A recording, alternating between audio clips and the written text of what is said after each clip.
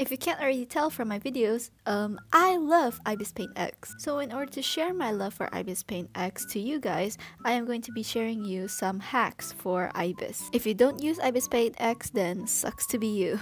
So this first hack is a very simple one actually. So instead of drawing a regular circle like this, so what you want to do is click the finger icon and then choose the circle tool. But still, they're not circles as you can see. So what you want to do is click on back to the finger icon and click on force fade and put the length of the start and length of the end all to 0%. Now you're going to be making perfect circles every time, and you can even do this with other shapes like rectangles. I don't know what else other shapes there are. So you know how difficult it is to color within the lines, right? No? Just me? Well, anyways, let's pretend it is difficult. So what do? Well, you go to the magic tool and select the area that you want to make sure that it doesn't go out of the lines from. So you just tap on it, and then from there you can use your brush, and when you color it, whoa, it suddenly disappears and it doesn't go out of the line. So this also works for shadows and highlights and basically anything that you want to color within a space. So yeah, really useful. I only just figured it out like last week, so yeah, great. Huge thank you to Colleen, because if I didn't watch her video, then I probably would have gone my whole life not knowing that there was a feature like this. So if you're tired of doing line art, you can go to the finger icon again, and from the drawing tools, pick the, how am I supposed to pronounce this? Bezier curve. Yeah, let's go with that. And then from there, it creates these little dots you can adjust, and from there you can do your line art, and it creates this kind of smooth curve that you don't have to do over and over again, and you can readjust it as well. And when you're done with it, you can just click the green check mark. If you click on fill and then choose the color of your choice, you can actually use it to fill in certain areas. This was actually so useful. Why didn't I know of this much earlier?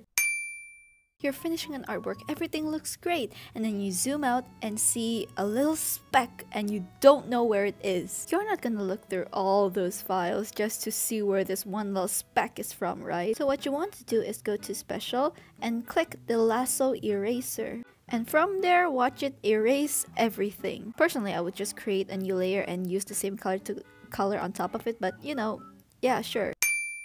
Oh boy, remember this drawing? So this was actually suggested from one of the comments where it said, you know, there's a reference window in the settings in Ibispaintx, so you don't need to like bring the photo physically into the Ibispaintx app. You can just use the reference window. This has made my life so much easier because one, you get the full picture like as you're drawing in real time, and two, you can also get a reference into Ibispaintx without having to put the photo like inserted into the actual image. So this was a big game changer. Seriously, the comments are like a goldmine for like, you know, suggestions and hacks. Let's say you finished your artwork, but then you feel like something's missing. Well, this is a way to maybe enhance your artwork a bit or create a certain aesthetic of it. So first, go to filters and then choose the blur effect or like the Gaussian blur effect. After that, add another layer from the artistic section and then add noise. From there, you can adjust the strength to be whatever you want it to be. I personally like it to not be very strong, so I like to stay around the 20% or even like 15 to 10%, or sometimes I just don't even use it at all because I just don't like the look. Each person will have their own preferences, so if you like it then you can, but if you don't then you don't have to do it. It's just personal preference.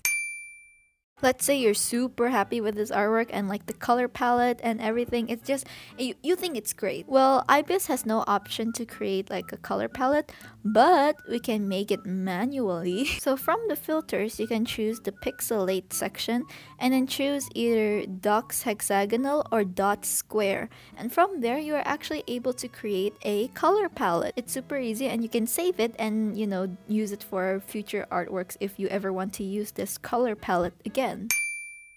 This is something that I don't use often, but I would like to share with you because I know that some people are going to use it. So go to the special tool again and then click on the LIQUIFY pen. And in the bottom right, there are actually different settings. So there's shrink, expand, like erase, and like change, just liquify or move around.